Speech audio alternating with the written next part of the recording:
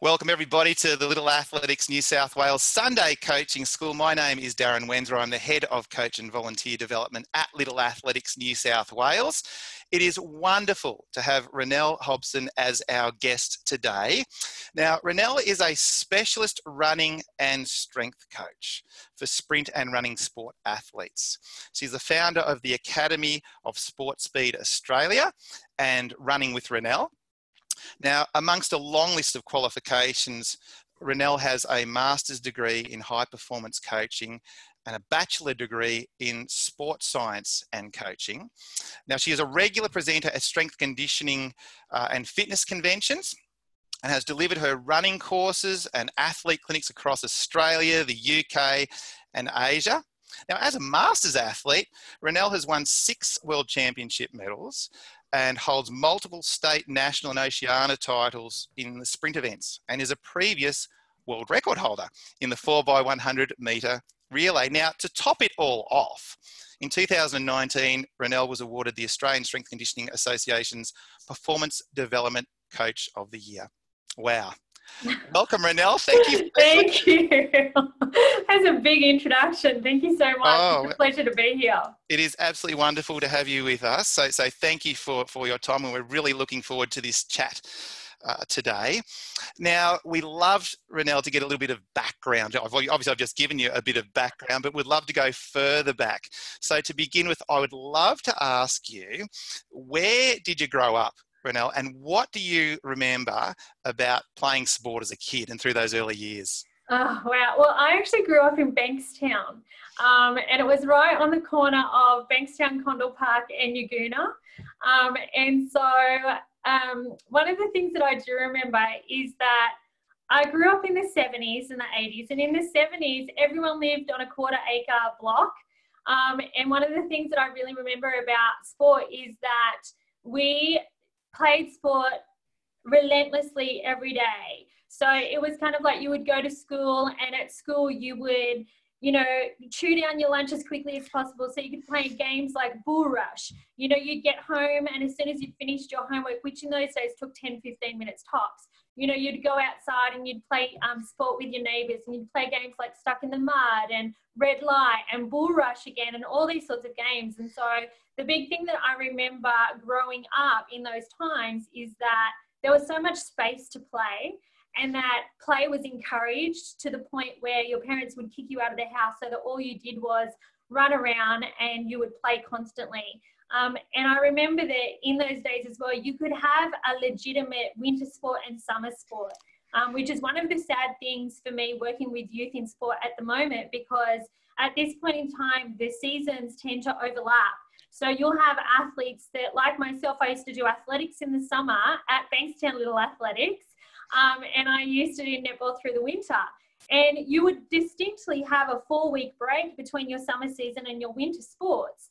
Whereas now what's happened is that because the seasons have been extended and they've tried to almost create an elite environment in youth sport, now you'll have netball players that can't actually start the track season at the time when it should be started, or you've got girls who love to sprint, boys who love to sprint, who actually are being disadvantaged in their winter sport, football, netball, whatever it might be, because the seasons overlap so much, and they're saying that they can't, actually have a representative, position in one or the other because they're not having that ability to have distinct seasons in summer and winter.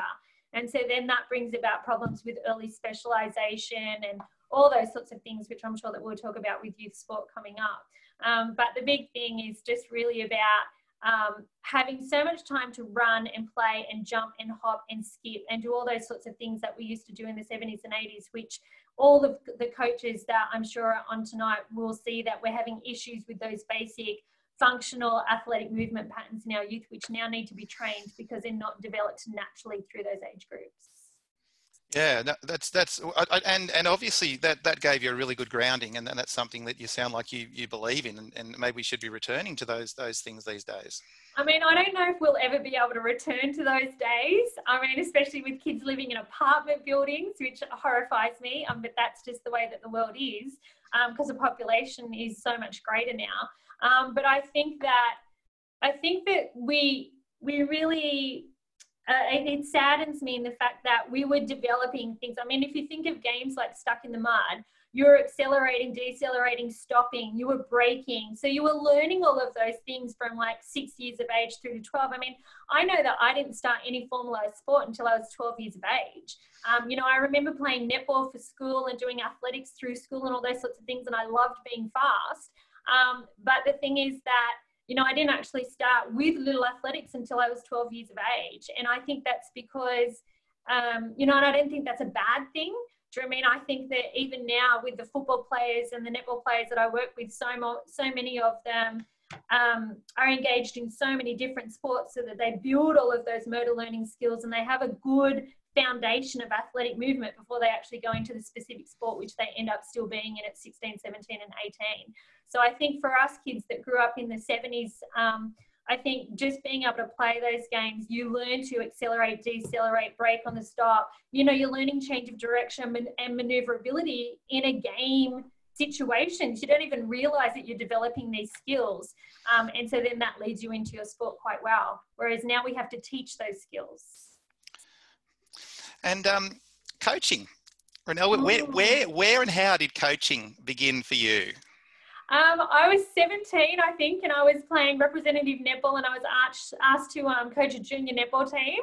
And so I thought, well, this will be fun because I really loved coaching, and I really loved the idea of training, even more so than competing. I was really fascinated with the whole training process. So I took that on board, and it was really funny because at the time, my own rep netball coach was coaching an opposing junior team in the same competition that I'd been asked. And we were up against each other in the grand final that year, which was quite funny. And then I ended up winning. So my team won the premiership that year. And then I had to go straight into my grand final with my coach. And he said to me, that's it. We're not going to discuss that. Let's just go and play. So from that point in time, I was hooked. And so I think that coaching that team as well, because they were kind of a team of misfits. And I think I really learned from a young age, that you need to build relationships with your athletes. And I've carried that through even as a coach today. But I think that's really what led me to decide that, yeah, this is something that I'd want to do. Do you know what I mean? For the rest of my life. I love this whole coaching. I had a passion for sport. And I had a passion for development, even though I didn't know what that was back then. I realize now that that's where my passion was in taking an athlete and developing them into something special. So now I know that what that was, but at the time I didn't quite understand what it was that I loved about it, but that's what it was. And since you've been coaching, Ranell, do you have any favourite coaching moments or any achievements, any highlights that stick in your mind? In terms of coaching, it's the same as teaching. You love it when the athletes get it. So, one of the trickiest things to teach is relaxation in top speed, because especially to young kids. Or it might be the fact that you're teaching the young athletes about, how to get out of the blocks explosively, or maneuverability, for their foot patterning work in terms of on the court or on the field with them footballers and netballers. But when they get it and it sticks, that's real joy for me. I think the passion for me is seeing the smile on their face when they get something. That's why I love it. That's why I do it. And I think the other thing too is that my favorite coaching moments or achievements, the PBs and the premierships and all those sorts of things are fantastic. The Fury Girls won the premiership last year, which was really exciting. I've had, athletes, go on to national championships and do really well. But I think that the individual personal achievements from the young athletes, where you see so much joy in them and you see that their self-esteem kicks up a notch. I always talk about the self-esteem bank, and every little thing that they do well, every little objective that they achieve, it kind of adds to that self-esteem bank and makes them a much more confident athlete. Those are the things that I love. They're my favorite coaching moments.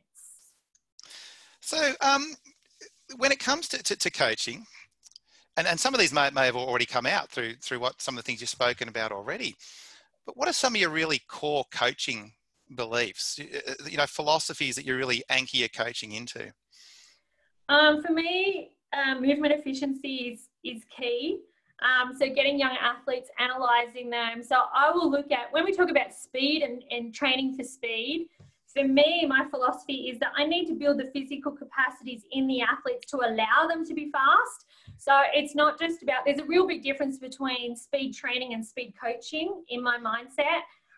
And speed coaching means that you're going to be analysing your athletes and working out, okay, well, what are the physical competencies that they're missing which allows them to be fast? Is it that they've got pelvic girdle restrictions? Is it they've got ankle complex restrictions? Whatever it might be. Is it an elasticity issue? Whatever it is. But I'm looking for physical competencies first, and then I'm developing the speed, because you can't be fast unless the body is ready to be fast. So that's probably where I sit in terms of that. But in terms of philosophies and beliefs, I'm a big believer in the fact that if you're doing your job right as a coach, you're very much an influencer of young minds. And so for me, it's a real responsibility in the fact that you're having that moment each week to develop really good human beings, not just athletes. So for me, that's really paramount as well. And I take that responsibility very seriously. And I really love to, just build that in the athletes, build that knowledge in them that everyone has something, do you know what I mean, that they're good at, and everyone is talented at something. So let's find where their niche is. Let's see where they sit. And that could be in terms of what event that you choose, or it could be, in terms of what kind of human being you end up being. I don't accept bad behavior of any kind with my athletes. And sometimes you can train that out of them. Do you know what I mean? Like, you need to train sort of behaviors that you accept and that you don't accept in the training environment. And I think the other thing too is that, because I work with a lot of footballers and netballers, field and court-based sports, letting athletes know that they don't have to be there. Do you know what I mean? When you're working with young athletes, sometimes the athletes are there to fulfill a parent dream, not their own dream. And so I think you have to be really mindful of that as a coach of young athletes. Do you know what I mean? That, I think it's really important to know that it's about them, and it's about them finding what they are talented at. And hopefully I can then help them to, enhance that and bring that to the forefront and allow them to be the best that they can be. Because every child is talented. Do you know what I mean? So we just need to find their little niche. And especially in athletics, there's so many different events that you can enter. It's about finding what they're good at and then making them great at that, and knowing that they can be great. Yeah. Okay. Now, prior to this session, Ranell, people had the chance to put some questions forward that they would like answered tonight, and people are also welcome to and are putting questions in the chat box. So we might go to some of those now. Now, I've actually, the ones that came in prior, I've actually grouped, and there are some that are around running technique. There's some around coaching cues. But you did talk a little bit about building the physical capacities in athletes, and people are very interested in what type of, if you want to call it, strength training, I suppose, that young athletes should be doing. Would you like to give us some of your ideas about that? Yeah, I mean, it really depends on the age that you've got. So I might go through some of those age groups. So we said that we had some coaches that were working with like the 5 to 8 year old bracket. And I mean, even at that age group, your young athletes can do things where you're teaching good mechanics in them. So, they're doing bodyweight squats, they're doing lunges, they're doing push-ups. You can take them to monkey bars and get them doing pull-ups, but they're doing basic strength-based activities. And also the most important thing in that age bracket as well is building tendon strength and elasticity. So you want them jumping. So, things like double leg jumps, single leg jumps, teaching them to land properly, all those sorts of things are really important in that age bracket. I mean, jumping is important for everyone. It's a big, big thing for me. If you want to be fast, if you're working with those older athletes, it's all about lift, jump, sprint. You have to be strong, you have to jump to get elastic power, and you have to sprint. Sprinting is the number one plyometric activity and the number one thing that you need to get fast. But I think in terms of strength training, you need to start with that body weight function.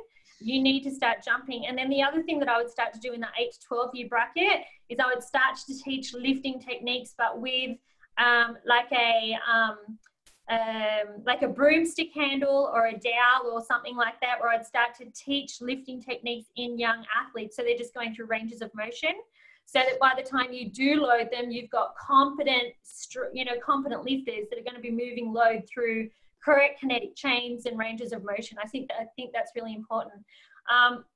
But vertical and horizontal jumps are really, really critical in young athletes.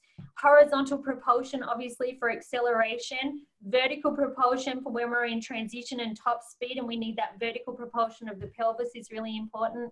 And developing that stiffness and that elasticity through the ankle complex as well. So when I talk about stiffness, I'm talking about the athlete being able to run explosively, so get into sprint speed without collapsing, without gravity pulling down on them. So that real postural integrity and being able to almost bound like a spring off the track or off the field.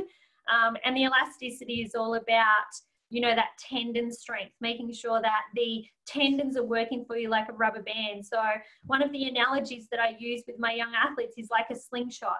So it's almost like their muscles have to be the rubber band and their skeleton is the slingshot. So if they pull that muscle back over the skeleton, it needs to be able to explode and drive them forward or upward, depending on whether it's horizontal or vertical propulsion. And so if that's stiff or rigid, we were talking about those physical competencies for speed. So if that's rigid, if the muscle doesn't have the characteristic of elasticity or even extensibility to be able to extend, then the athlete has to like muscle out or trying to grunt out their speed. There's no real, I was going to say there's no real natural propulsion going on.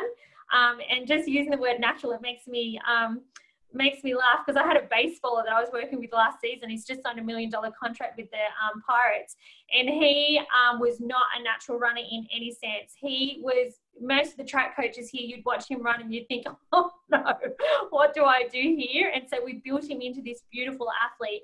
And when he went across, all of the scouts over there were classing him as this natural runner. And I was thinking he was not a natural runner at all. But these are the things that we can bring out in our athletes, right? By looking at those physical competencies and developing the whole. But I digress. Let me get back to strength training. So in terms of the strength training, once you've gone through so we're starting with body weight, we're moving into jumping, vertical and horizontal jumps. With your youth, remember, you've got to teach them to land before they jump. So there's a whole lot of drills where you might be just reaching up towards the sky. You get them to do a little propulsion and then land, almost in the starting position of a counter movement squat. So you're teaching your athletes to land really well with their knees over their feet. And then from there, you can move into single leg landings. And then you can really start doing like your concentric jumps, like your box jumps and all those sorts of things. And believe it or not, the effort of just doing good functional movement through body weight training, doing jumps where I'm learning how to control myself eccentrically as well. So I'm not collapsing down to the ground in my jumps, but I'm controlling the body in space as it's making contact with the ground again. Plus then the sprint training that they're doing, that will make them really fast athletes. So then you can start to load them. When we get up into like the, 13 to 16 to 18 bracket, that's when we're loading our athletes. That's when we're starting to, even in the younger ages, like that 10 to 13 age bracket, you're using medicine balls. So you're actually getting that propulsion going where you can push through those concentric efforts and those power efforts with the body without having to decelerate. When you're in the gym and you might be doing a bench press, for example, and you're accelerating the bar, but you then have to decelerate to control the end point of the lift. The same with a squat and all those sorts of things. So all of our traditional lifts have an acceleratory but then a deceleratory controlled mechanism so that you don't destroy the joint structures. Well, when you use medicine balls, you don't have to worry about that because you're releasing the load. So medicine balls are something that I use with all of my athletes, and they are fabulous because you've got the power and the concentric explosiveness, but you don't have to have the decel control because you're releasing the load. So I use a lot of med ball work with my youth athletes. I also use a lot of strength band and bungee work with my youth athletes as well. So where, for example, if you're just teaching nice acceleratory mechanics, you might put a strength band around the hips. And it's really, really good if you've got young athletes that are flexed at the hip and you want them to have good lean, but without that excessive flexion of the pelvis, so the glutes in this stretch position, and the glutes are the powerhouse for acceleration, then by putting a strength band around their hips and holding them behind, it forces the body, without them even thinking about it, to push the pelvis forward. So now you're getting that nice concentric effort of the glutes driving them forward and getting them into nice acceleratory mechanics. So I use strength bands a lot, some bungees, and then I'll pull the athletes who in the field have been learning techniques with, as I said, a broomstick or a dowel. Now we're in the gym and we're loading and we're going through all of the, classic strength-based work. But then even in the gym, you have to look at, have I got a concentric, powerful athlete where I'm really working on max strength? Remember, when you're working on max strength, it's really only the first 10 meters of the sprint effort, do you know what I mean? That the strength work is going to dictate how will you get out of the blocks and how will you get into acceleration. The rest of it, once you get into top speed, that's where your elasticity comes into play, your postural integrity comes into play, all those sorts of things. So the plyometric kind of stuff becomes more important through transition and into top speed. I've been talking a lot about strength training, but that's what I do. No, that's fantastic. No, it's absolutely, and it's fantastic. Where do you fit it in, Ranell? Do you pop it in the warm up? Well, I mean, where does some of this stuff go that you've been talking about? So in terms of the strength training, what will happen is that obviously the strength bands, the medicine ball work, and the bungee kind of resisted kind of work will all go within the session itself. But my athletes are very accustomed to doing homework. And what I do is depending on the athlete's schedule, some of the field and court-based athletes have ridiculous schedules, which it'll be nice to talk to in Elise's question about loading for young athletes and how much volume of training that they should be doing. But we do microdosing. So for example, you might get an athlete to do, just say we want them to get a stronger glute function. These are our youth athletes. You might get them to do a series of smallly loaded glute bridges or glute walking bridges or glute walkouts for hamstring robustness and strength through the back chain. And you might do that as like a 5-minute workout that they do at night before they go to bed. Or you might say to them, Jeremy, when do you want to put the 5 minutes? And they might say, okay, well, I might do it when I get home before I start my homework or something. There's 5 minutes and it has to be at the same time every second day. Or usually I'll have glute bridges one day, core development the next day. Because what we're finding in our youth is that their posture is terrible. All the coaches on here can, will know that their posture is terrible because everything that we do now is down. They're on the keyboard, they're playing with PlayStations. When we went to school, everything was teacher focused. So we were always up, we were always looking forward at the board. Whereas now it's student focused. And so there's more activities where everyone's down and they're looking at what they're doing. So that breeds poor posture. And then they're doing the same when they come home as well. And sitting all day, that causes us problems as well in the pelvic function, which we can talk about later. But postural integrity. So I'll do a lot of core. So I might do glute work on one night, core work on the next night. And the core work is designed to give them the postural integrity that we need through transition and top speed. And also strengthen that, because if you think about the young athletes, the arm drive, we talk about a summation of forces running through the body. So that arm drive, that force and that strength that's been created has to get to the feet, but it has to travel through the torso to get there.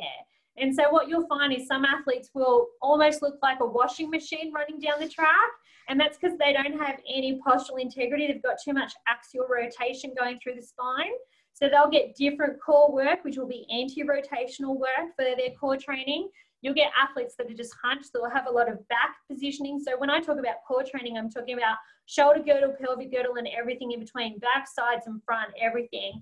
And I'll look at the athlete and I'll say, what needs to strengthen to give them the posture that I need to get them down the track, or to add that sum of forces that's coming from the arm drive into the feet to propel them again horizontally down the track. So glutes, every day has to be the same. Kids need a schedule, and it needs to be something that's on the same day every day of the week to keep them in that little routine. And if they know this is my 5 minutes of, do you know what I mean, homework, then, I'm going to do it at the same time. And you can tell as a coach when the kids aren't doing it. Do you know what I mean? So,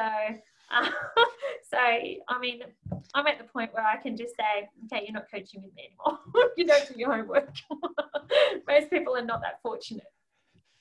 So, Ranell, you touched on some running technique there. People were interested in running technique. And if you had, again, any advice regarding what you see as important in a running or a sprint technique, and maybe even some associated coaching cues that you like using to get, young athletes to achieve the technique that you're looking for? Yeah, the coaching cues are really interesting. There's so much research coming out now on coaching cues and the difference between internal and external cueing, and then even analogies, using analogies for young athletes. And with the cueing for me will be based on the age of the athlete again. So like if I've got a young athlete and I'm working on foot strike, so we'll talk about the importance of the ankle in terms of sprint performance. And Penny talked about dorsiflexion last week in the session, and the fact that if the athlete's foot is in a toe down position, and with a lot of the athletes that I work with, their coaches are constantly saying to them, get on your toes, get on your toes. I mean, track coaches don't do that. We're a little bit wiser than that. But the thing is that as soon as you're on your toes, you're in a plantar flex position and you're in a braking position. So your foot comes out in front and it actually grabs the ground out in front of the pelvis, which means that your force is driving you backwards. So you're overcoming a braking force on every step. As soon as you pull the toe back into a dorsiflexed position, which is where the toes pull back towards the shin, now the foot has the space to come underneath and hit under the pelvis and drive horizontal propulsion. So that's what we're looking for. But if the athlete's calf complex is so tight that they actually don't have the extensibility through the musculature to be able to pull the foot back, it doesn't matter how much cueing you give that athlete, they're not going to be able to get there because their body doesn't go there. So then what you need to do is you need to say, okay, well, in one of those microdosing sessions, we need to do some calf care complex work. We're going to lengthen the musculature of the calf complex. We might want to stiffen dorsiflexion position by doing some stiffness jumps and things like that. And we want to get the ankle complex into a position where it can now apply force to the ground and add that propulsive mechanism to the athlete. The other thing that I see a lot in terms of mechanics is the pelvic complex is really tight. And we talked before about athletes sitting down all the time at school and then sitting on the bus or the train and then sitting down at home. And the only time that our young athletes seem to be training now is when they're in regimented, sports programs, because they're not out playing the way that we used to play. So the hip flexors have become really tight, which has given them a stretched glute, and we need the exact opposite for speed. We need the hip flexor to elongate. We need the glutes to be really strong and powerful because that's what drives our propulsion, both vertical and horizontal. And the glutes are also what controls our deceleration, our landing, our propulsion off 1 or 2 feet if we're going for the ball. So the glutes is like one of the primary muscles that we have to look after in our young athletes. And so doing all the glute bridges and all those sorts of things is really, really important in developing strength. And as you get into your older athletes, making sure that hip extensor thrust is really powerful through loaded exercises. So the hips and the calf complex is probably the biggest thing that I see. I'd be interested to hear from the coaches in the chat box things that they see in their athletes that they need corrected so that I can give them some handy hints. The postural axial rotation is a really big one as well. The collapse through the shoulders and just not having good postural integrity. Sometimes you can find that if you strengthen the rhomboids, which is the muscle that retracts the shoulder blades, you might just take a strength band down to the track with the athletes, put it around a pole and get them doing these kind of actions to strengthen the rhomboids and pull the shoulder blades back. Now all of a sudden you've got them upright a little bit more, and that in itself then, if you can now add those forces to the ground, because speed is about accumulative forces hitting the foot and driving forward propulsion. So now you're already faster because you've strengthened a postural muscle, which allows you to add more force into the feet and into the track. I mean, there's so many things with technique. With the cueing, we talked about before, when you've got young, like really young kids, you've got to use a whole lot of fun things. I mean, in track, we've always used the aeroplane analogy. Do you know what I mean? The other ones that you want to do if you're doing an ankling drill for foot strike, you might want to say, okay, the carpenters come along and they've dropped all of their nails in the ground, and now our feet are the baby hammers, and we're going to hammer those nails into the track, do you know what I mean, or into the field, so that they've got that idea of hitting and being forceful through foot strike. There's just so many different things. Actually, here's a common one. Actually, it's just been popped up in the chat box. Dave has just said, turned out feet at top speed, or a turned out foot at top speed. Ranell, what would you, any advice about that? Yeah. So if the thigh bone is down and the toe is turned out, that's a different thing. But if we've got external rotation of the thigh, so if the thigh is externally rotated and that's causing the foot to go out, then what you'll find is you have really tight glute medius and TFL. So where most athletes have a weak glute medius TFL, if you're working with athletes who also play soccer and those sorts of sports, glute med TFL and external rotation is really common because of the way that they actually work with the ball. And so what happens then is that you need to stretch the glute med TFL or roll it out, and you need to strengthen the adductors to internally rotate the thigh, and that will usually correct the foot. So what happens is that the majority of dysfunction that we have in the feet usually comes from the pelvis. So that'd be the first thing that I would look at. If the thigh bone is straight, but then you just have the foot kicking out to the side, then I'd be looking at the musculature through the lower limb. I'd be looking at the extensibility of that, and I'd be looking at flexion capabilities, so dorsiflexion capabilities. So for me, it would probably be a extensibility issue. We don't have the length through the musculature to hold the foot in the correct position, and that can be fixed through, stretching and using your AccuBall and all those sorts of things as well. But David, I'm quite happy if you wanted to send a quick little video, like tomorrow or the next day of your athlete, I could see exactly what it is and give you an idea of what would fix it.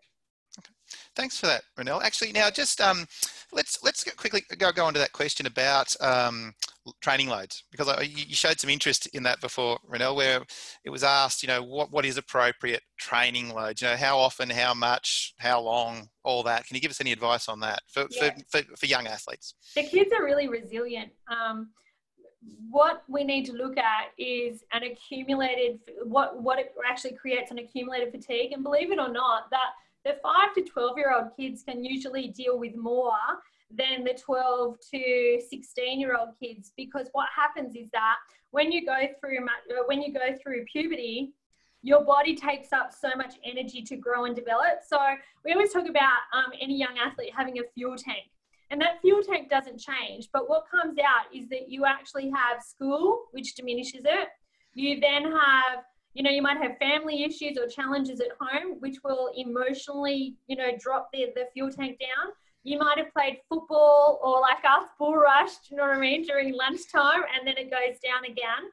So you have to work out when the athlete presents themselves to training where their fuel tank is for that day, and whether or not the athlete's getting the correct nutrition and sleep, because sleep is the huge thing for us right now, working with young athletes, as to whether or not a fuel tank the next day has gone back to being full or whether it's still half loaded.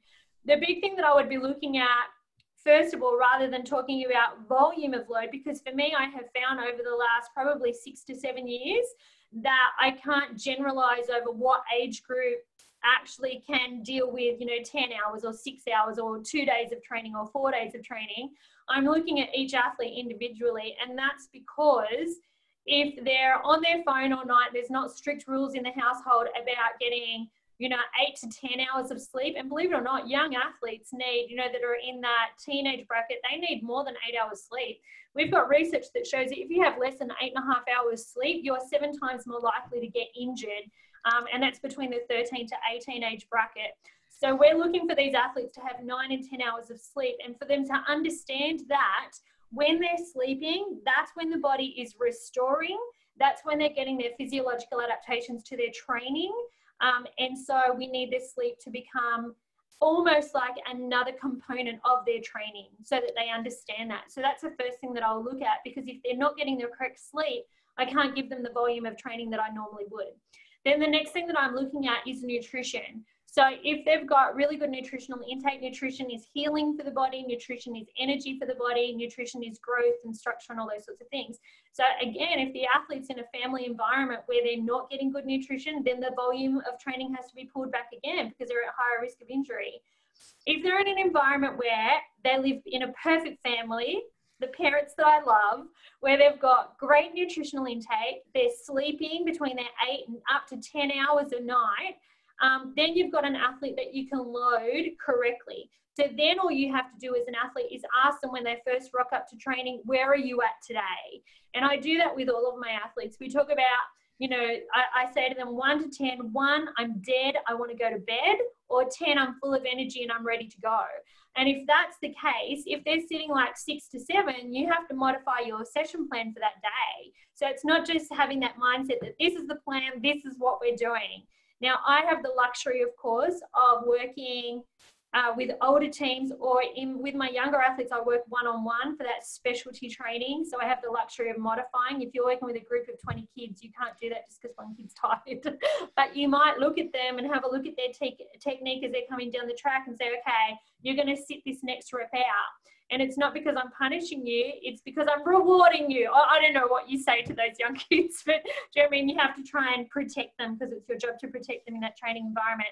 But if you want to go textbook averages, so not taking in any of that kind of stuff, when you're working with the 5 to 8-year-olds, they should be doing maybe 2 nights a week, 1 hour training, and then maybe doing a little bit of training, and then add on the 5-minute microdoses. So you can do like 2 5-minute microdoses, which is 10 minutes a day, which is, another 70 minutes of training that week, but it's just really broken down.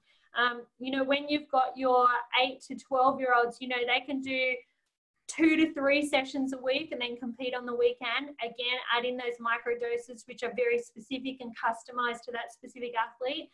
By the time they get to like 13, 14, my athletes, are training 3, once they get to 16, 4 sessions a week and then competing on the weekend. My open athletes are doing AM, PM sessions, so they'll be in the gym in the morning, they're on the track in the evening, they're doing that 3 to 4 days a week, and then they've got additional training, on the Saturday. So, but again, I wouldn't do that load if they didn't have correct sleep and nutrition and things like that. Yeah, that's some fantastic advice. Thanks for that, Ranell. Yeah. When it comes to learning about coaching, Ranell, how do you learn? Do you still continue to learn? And do you have any recommended resources or places for people to go to learn? Yeah, I sure do. So I've got a few favorites. Anyone that's in strength and conditioning knows that to be a part of ASCA, you have to have a mentor. So there's this whole mentorship program. So I have a few mentors. I have Ashley Jones, who's in the US. He's one of the big strength and conditioning coaches that I grew up with.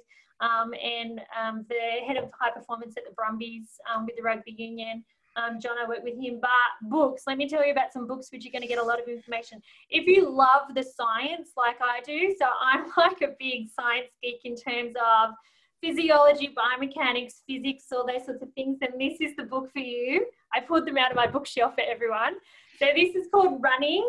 This is Biomechanics and Physiology. This is a 2005 book by Bosch and Klomp. It's very science heavy. So if you love the science, this is a really big, thick book that for me, this is my second version of the book. The other one's all riddled and fallen apart. If you want speed strength for training, David, I saw yours in terms of strength for speed development. I want to talk about that again before we go, so don't let me go away without doing that for you. This Strength Training for Speed by James Wild. This is a really good one. This is one of my friends from the UK who works in track and in football in the UK. This is a really easy to understand book. And if you're one of those coaches that just wants the program written for you, so that all the work is done, then James has done that for you. So that's called Strength Training for Speed, Principles and Practical Application. And the really cool thing is that there's some really nice stuff here about technique as well. And this is for sprinters at the beginning. So if you want a book that's really easy to understand, it's got programs in there ready to go, then Strength Training for Speed by James Wild is your book. There's a new book that's just come out, which I'm loving. I've only gotten through I started on page 72 though. It's called Speed Strength. And this one is by Joel Smith, and he's actually the guy that does the podcast for Just Fly Performance. Yes, David, you know him, so that's a great podcast, right? And this book, again, it's a little bit on the sciencey. It's not as heavy science as the Running by Bosch and Klomp, but it's still a bit sciencey, but you can read through the science in this one and get to the really good stuff. They're my 3 favorite books in terms of developing real explosive speed in athletes. And then the Just Fly Sports Performance is really good. The Rob Pacey, the Pacey Performance Podcast is really good as well. He's just gotten onto his 300th episode, and I remember I did episode 46 with Rob back in the day, I think maybe 3-4 years ago now. That's a really good one as well. So if you're a person that loves to listen to podcasts as you're running or traveling to work or whatever it might be, they're probably the two that I would go to for speed development, and just hunt through the actual ones where you can see the speed, and they're my 3 books that I would go to. David, I want to quickly talk about strength for speed development for you, because I saw that on your chat and I don't want to let you leave before I go in terms of that. In terms of acceleratory speed, you're looking at glute quad function. So you're looking for postural integrity. So you're looking at things like horizontal propulsion, prowlers and sleds on the track. You can take the sleds and the prowlers to the track and get even young athletes pulling and pushing. Okay, that's something you can do at any age. The difference is that as you get older, you load those sleds, yeah? In the gym, it's really about the technical competency of the athlete in the gym as to where you'd go. But again, you're looking for strong hip extensor thrust and knee extensor thrust as well, with good postural integrity. But the other thing is that you can't just lift weight. That's why I have this whole philosophy, lift, jump, sprint, because you have to lift and you have to jump. So never get an athlete just squatting without squatting and jumping. So as soon as they rack the bar, pull them out, and they're doing either pogo jumps or rocket jumps or explosive squat jumps. If they're coming off out of an RDL, you want them doing a kettlebell swing. So you want to think about how the nervous system acts with the musculature. So think about loading force through the musculature and then getting the nervous system to act quickly through the plyometric activity. That's the big thing for strength. And in terms of then transitioning to top speed, that is all jumping. So all of your plyometric work, your jumps, all those sorts of things are going to give you that elastic function that you need in top speed. Because the stuff that you do with the weight training, that's really only acceleration. Once you get up out of acceleration, it's all glute hamstring. And it's hamstring in an eccentric load contact phase. And so that's all elasticity. And stiffness of the foot. You can't be a good sprinter without stiff ankles, which means that there's not going to be any drop in force and you're not going to collapse. Sorry, Darren. No, that's fantastic answers. And in fact, another one's popped up in the chat box. Do you have any advice about the use of arms in sprinting? Where some people, you can see low arms, or whatever. What would you say about sprinting arms? Yeah, I know what they're talking about, Megan. Yes, I know exactly. So we've got this real culture now. I'm going to try and show you on my screen where the athletes are running like this. So I call them drummer boy. Because they're not actually using the shoulder to punch the elbow back. The action's coming from the elbow. And my husband likes to call this the PlayStation generation. I'm not sure if that's what's caused the issue, but they don't have this nice range of motion through the shoulder girdle. And the other thing that could be happening there too is that you've got your anterior deltoid and your pectoral group here pulling the shoulders down. So the capacity to actually get that back into the position where you get a really nice arm drive is difficult. So 2 things to look at. If you've got the arms swaying all over the place, you can do a simple drill where you get the athletes to sit down. I think it's on my website actually. Get the athletes to sit down, elbows. And what I do is I give the athletes a stick in both hands. So you can use relay battens, if what I normally use. But if you don't have relay battens, just find 2 sticks that are lying on the ground under a tree, put them in their hands. Because the body has preservation built in. They're not going to jab themselves in the eye with a stick. So if you put 2 long sticks in their arm, you get them to drive, the arm is going to come into this position because they want the stick moving away from the face. And so it's a correction that you can do with young athletes, and they don't even realize that they're doing it. They were running like this, and now all of a sudden they're running like this just because they've got 2 things that could jab them in the eye if they don't. And if you train that repetitively over time, then that becomes the new normal. So you might just want to do that as a part of a warm-up, just to train that function. The other thing that I've done with athletes, when you're saying they're pushing through water or they're doing some sort of thing like this, that's what they're doing. So they're like this. So we call these fairy arms. So we've got these arms moving around. And again, what you want to do is you want to probably put something into their hands. And get them sitting down on the ground and just focusing on punching the elbow back. So sometimes even with athletes, what I've done is I've stood behind and I've just put my hands up like focus pads in boxing. And I've said to them, just punch your elbow back into my arm. So I want them to drive back as though they're hitting me as hard as they can, just so that you're getting a new normal. And all you need to do is just do this sporadically, you'd be surprised at how quickly the nervous system will pick up a new movement pattern and then we'll lock into it. So just a little bit of perseverance, I think. Okay, Ranell, just a couple more questions. Do you have a number one tip for coaches who might just be starting out? I think my number one tip is, just because we've always done it that way doesn't mean it's right. So I think what happens is that if you're a new coach starting out, your first thought process is to coach the way that you were coached.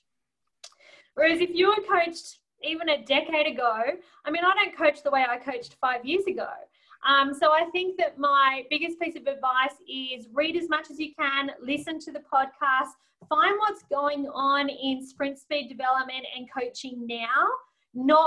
Don't coach the way that you were coached, and don't assume that the way that you were coached was correct, because sports science has really moved in leaps and bounds over the last 20 years. And so we need to constantly be reading, and it's constantly changing as we get more and more research coming through. So I think that's probably my number one piece of advice. Don't coach the way that you were coached. Don't assume that that was correct. Also, maybe find a mentor, find someone that you know is further along in the journey or the path that you're taking, and jump on board and get some good advice from them. And I think that most people worth their salt in coaching, will help young coaches out as much as possible. They won't see it as a drain on their time, but their thought process is about the athletes. And so they want all athletes to improve under all coaches. So they'll be really, really willing to help out. But read, research, do your homework if you've got time. Yeah. I want to quickly answer this question. Laura, you said, is the same action for endurance running? Endurance running is a little bit more relaxed. So in sprint speed, it's a really strong drive. In endurance running, it's much more relaxed and the movement pattern is smaller. Except for then if you have got athletes coming at you and you need to make a sprint for the finish, then you open up those arms. So, Ranell, when it comes to coaching, what's coming up next to you? What do you see on the horizon with your coaching? As a full-time coach, for me, it's always really big. There's always a ton of work on which I'm loving. I've just finished up all of the speed programming and mobility and tissue integrity programming for New South Wales Baseball for their high performance program. So that's all the under 16 and the under 18. So that starts next week, which I'm excited about. I've just, I recently launched a website called Running with Ranell. And that's where I can give access to, I've got athletes in Melbourne, in Canberra, I've got a few country regional athletes as well, but they basically can get all of their coaching online.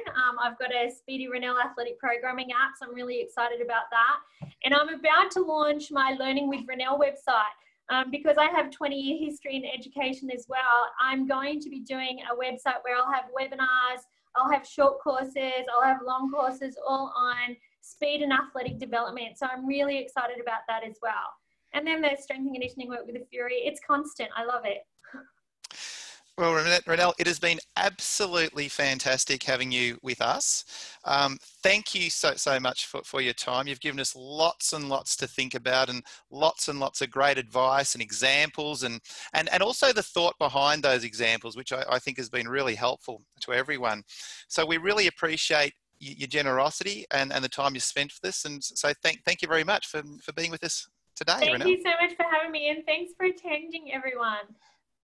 Thanks, Ranell. Thank you. Bye.